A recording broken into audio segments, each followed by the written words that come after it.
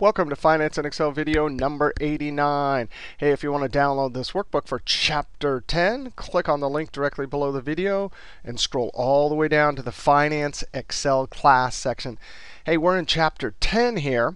We're going to talk about returns to start off this chapter, and then we're going to talk about capital market history.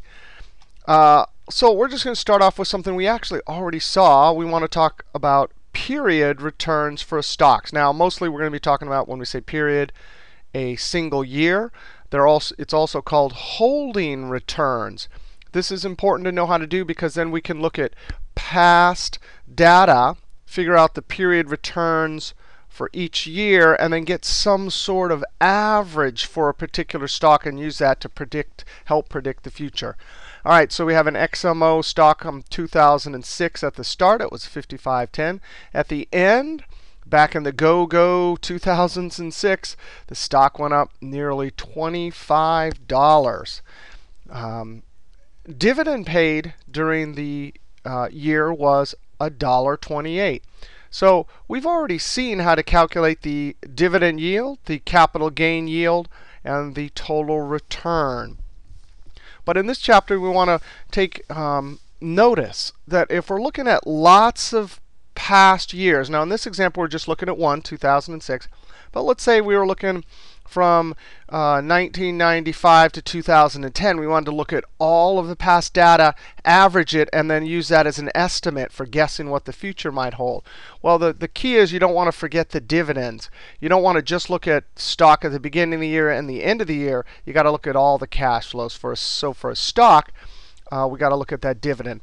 No problem. Dividend yield, we simply compare the amount of dividend paid at the end compared to what we paid at the beginning of the year. Or if you're looking at lots of historic data, it's not so much that we bought it at this particular time, but for the year, we have to look on the January 1st, what was the stock? We compare the dividend to that, and boom. Capital gains, we know that we can go always, whatever the percentage changes, it's end divided by begin minus 1. So we take the end divided by begin minus 1. We saw the mathematical reasoning for this earlier in this class. Now, simply put the capital gain at the end of the year and the dividend yield, when we add those together, that'll give us the total return. Now, think about this. What if you didn't buy this here and you didn't sell it here? Is this still, whoops. There's the old classic. I got to do that again. That was the old classic sum function error. I'm going to Alt equals to get my auto sum, and it tries to be polite, right? So I need to point to the edge and drag it down and just add those two. All right, so 41, that's number formatting. I'm going to apply general. There's also, and so you click. There's also a keyboard shortcut for general, control plus shift plus tilde. If you're doing lots of formulas all the time, and you always have your formula, in essence, what it did is it looked up here and it took the number formatting and applied it here. So control shift tilde will always get you back. Now, back to this point. Even if you're not buying and selling at this particular time, it's very important to know this technique because then you can estimate the return for a particular year. And again, this is just 1 year. Later in this chapter, we'll do it for multiple years and then figure out what the average over a long period of time is. We could also do it this way.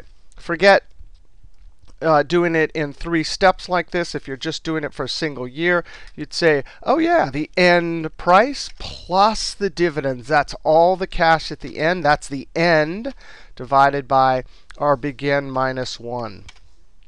Again, we got 41 cents, so I'm going to control shift tilde. All right, Briggs & Stratton at the beginning of 2006, Briggs & Stratton at the end, and they paid an 88-cent dividend. I'm just going to skip to the end here. I'm going to say, oh yeah, the end plus the dividend paid. And then I'm going to divide it by the begin minus 1. Control shift tilde.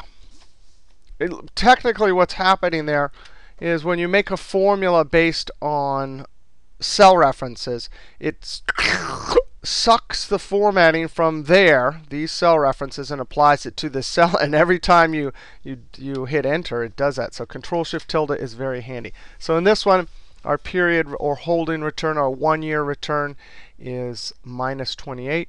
This one was 0.41. This looks more like the returns. I'm shooting this in the year 2010, so 2008 to 2010, there's been some pretty bad returns. All right, we're going to look at a bunch more period returns for different types of bonds, preferred stocks, so in the next couple of videos. So see you next video.